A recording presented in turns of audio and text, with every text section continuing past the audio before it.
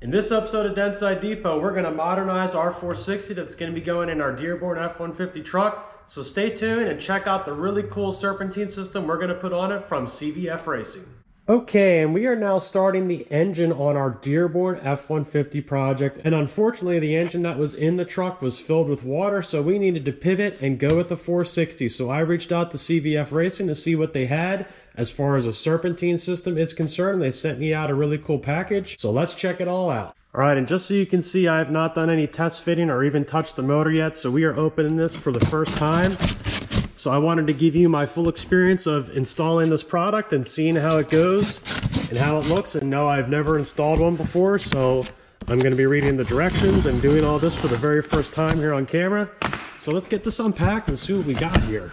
Okay, and I got everything laid out here, and wow, it looks really, really good. So this is the Stealth Black kit, and it is the serpentine system, so it has a regular style serpentine belts, as you can see, and we have a lot of parts here. So we have the one wire alternator, we have the Saginaw power steering pump, we have our standard sand and compressor, and then we also have a new water pump as well. And what I'm going to be doing in this video is just the mock-up assembly. So we're going to put everything together, but I'm not going to plumb or wire anything in this particular video, but we will do that in a second video once the engine is in the truck. So we have all the pulleys, all the brackets, and all the instructions laid out. So I think what I'm going to do now is I'm going to take the old brackets and water pump off the truck, and then we'll start putting it together and see how it goes. Okay, now I'm going to start installing the parts here, and again, I'm going to be taking this back apart because I want to paint this motor and check over a few things, pull the intake manifold off, etc.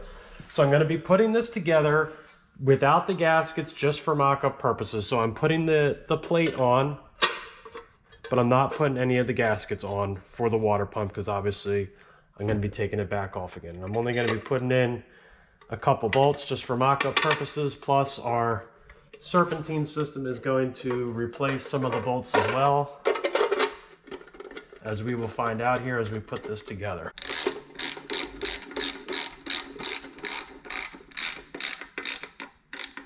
So that's pretty easy, good start right there. That's great, no problem. Okay, so I'm just thinking logically here. I want to move from the rearmost brackets to the front just to make sure I have the most space.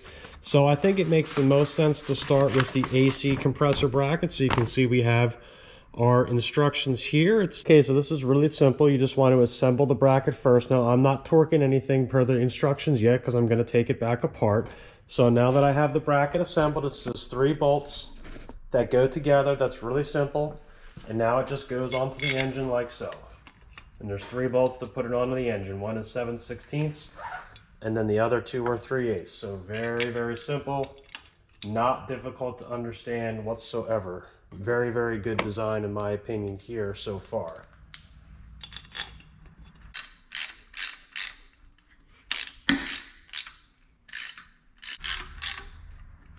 Okay, so I just have that on hand tight right there. And then this is the other bracket that goes up. Once you have the compressor on, that goes there. And then the long bolt that's going to go into the bottom of the compressor. So let's go ahead and put the compressor on. Okay, so for right now, I'm installing the compressor with the lines facing away from the engine.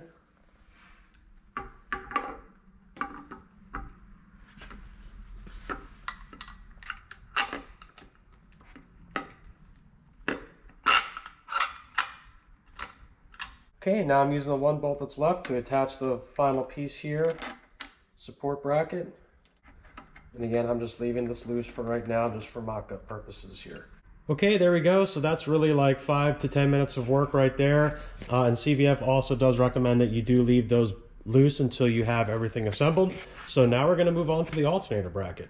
Okay, so here's what we have. We have the main bracket right here, and you can see how it installs on the engine as so. But you need to note that there's 2 spacers that go behind this bracket, and then there's one other bigger spacer that goes behind the alternator. So I think the best way to do this, and I don't know, we'll find out, is to put this bracket on first loosely in the correct position, which is right here. And I just want to get some threads started so it has some engagement. But I don't want to tighten it down all the way because I want to be able to get the alternator in as well. Okay, so now I'm ready to install my alternator, and just remember, you put this bushing behind it, the spacer. So the first thing I'm going to do is just Little test fit here. Got plenty of room. Slide her up in there. It's pretty obvious where the bolts go. I don't see how you could possibly be confused with that. Pretty clear where all that is going to go.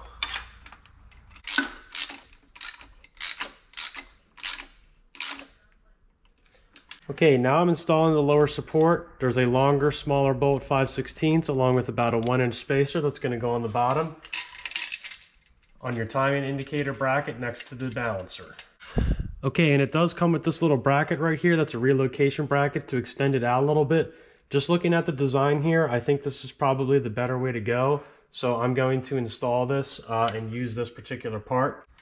Okay, and then later on, if I need a little more space here, I can always pull that bracket out and make further adjustments if needed. But with that being said, we already have the compressor and the alternator installed along with the water pump, and I can tell you, extremely easy. So now let's move on to the power steering pump. Okay, so now we're going to do the power steering pump. We have a main bracket here, the pump itself, and then another bracket that goes onto the cylinder head, and then of course another adjusting rod that we're going to be putting on. So let's start by putting the bracket on the engine. Okay, and I'm just getting it down there a little bit hand tight, so that one goes on first. Looks like the power steering pump is probably going to be the most complicated of all the pieces to put on. Not that I've had any issues thus far, it's certainly been going just fine. All right, now we're putting the bracket on. There is a spacer for each of these. The directions show you which one is which. It's not super complicated. Just got to measure it, and that's pretty much all it comes down to. All the hardware has been fitting on great. Okay, now I'm going to attach the adjusting rod to the water pump. Okay, now I'm going to attach the power steering pump. There'll be spacers between them. The top one just gets these two little washers, and the bottom one's going to get obviously its own bolt. Okay, now I'm connecting the adjusting rod, making sure to put the correct spacer behind it. Okay, now I need to put the rear bracket on, and I just realized I put it one head position too high, so I'm just gonna rotate it down to the bottom here. Okay, so now I know when I go to assemble it for the final time that I need to put it in that position instead, which is why I like to do mock-up. Now you do have to remove a bolt from the back of the power steering pump before you put this final bracket in. So just be aware of that. You have to remove that last piece, and obviously you can see all mine bolts are loose here, and that's fine because I'm just doing mock-up and everything, but that's how it goes in there. So okay, that's pretty good. Now I think I need to get on the idler pulley. This is going pretty well. Actually, it's going really well. It definitely looks really good so far. The power steering pump's definitely the most confusing one to figure out of all of them, but still, I've put a lot of kits on before, and this one's been really great so far. So now let's get, I think the idler goes here. I'm not sure. We got to open it up and take a look. Okay, so here's our idler setup. Really couldn't be any easier than this. We're doing a 460, so we do not need a 0.2 spacer. So now we can go ahead and install it. So couldn't be much easier. It's going on right here on the AC bracket for us, and that's it. And the idler is on there. Okay, I'm not going to put all the decorative pieces on today because I don't want to get them scratched up. But now let's start putting all the pulleys on. Alright, so here's the fun part where we really get to start seeing how everything looks. We do have to change the pulley, obviously, on our alternator. Okay, I'm just going to leave that mostly loose. But alright, here's the one that I think worries people the most, and that is this a press-on? Which can be a pain, having to use the presser, power steering pump tool, or does it slip this on? And we got a Woodruff key, and that's just a simple slip-on right there, which is so nice because it is such a pain when you got to make an adjustment and press it on and off. And there is a nice cover that goes on here. I'm not going to put that on right now because I don't want to scratch it. Okay, so we have to pull the old style pulley off, and I believe that there is a replacement fan looking in the box here for it as well. And it looks like it's going to be easy fix or easy change out, I should say. This all comes apart like that. Let's see here, alt fan. Our new fan for the alternator. Let me put our pulley on. Okay, and I'll get a 15/16 socket to tighten that down. But that seems to be a good fit right there as well. Okay, and to prove I didn't mock any of this up before I put it together, I just realized that I accidentally put the idler pulley on backwards, because I was looking at it really quick and I'm like, that doesn't look like it lines up with the AC compressor. So I really wasn't paying attention there, but that's 2 seconds anyway. Okay, now that is on. And that concludes getting all the pulleys on. Now, of course, they're sitting on loosely still.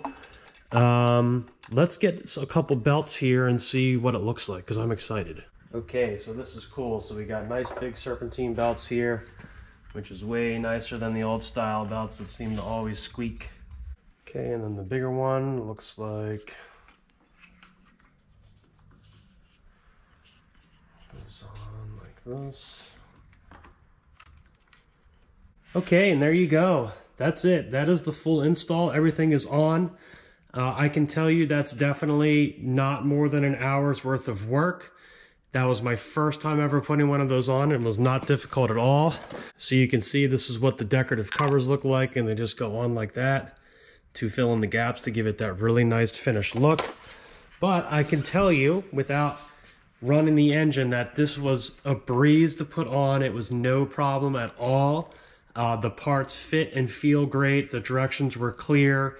It was not difficult at all. It was not a big deal to put this together. It's something that really anyone can do in definitely not more than 2 hours. I think an hour is very reasonable to get this all together. So now I know how to do it. So when I put it together for the final time, I can get everything torqued down correctly and everything else. So with that being said, CVF Racing, a really great Serpentine product for your small block or big block Ford, whatever you may need. Definitely check them out. I'll put the links down in the description below so you can order their product if you're interested. I will be doing a second follow-up video on this once the Dearborn truck is running. So remember, if you like this episode of Dentside Depot, like and subscribe and keep restoring those classic trucks.